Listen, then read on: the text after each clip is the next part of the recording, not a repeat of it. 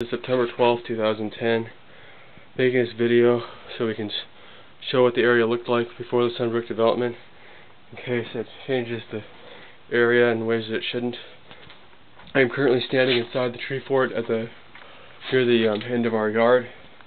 So this is the interior of the tree fort as of today, and yeah, so this is what it looks like in here. Looking down, this is what our yard looks like as seen from the tree fort. That's the approximate location. That maple tree is just on our side of the border, as shown in earlier videos. This is what the area looks like.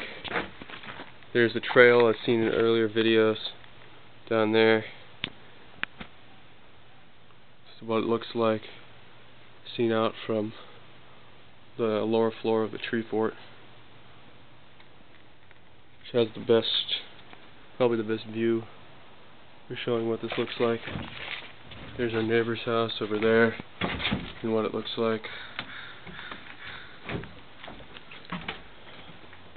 Now facing off into those briar patch, that is what will become the Sundbrook development.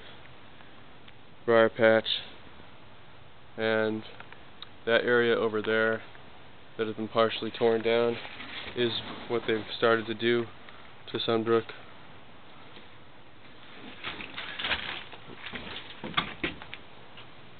And yeah, it's hard to see it in the camera, but looking through the trees you can see where that really big maple tree over there is now missing some trunks that are on the ground. See through the leaves there. See construction equipment off in the distance.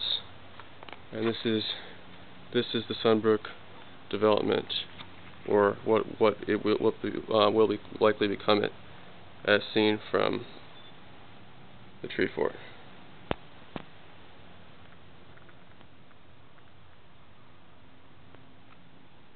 And again, part of the woods has already been torn down, so this doesn't look nearly as pristine or natural as it did only a few weeks ago.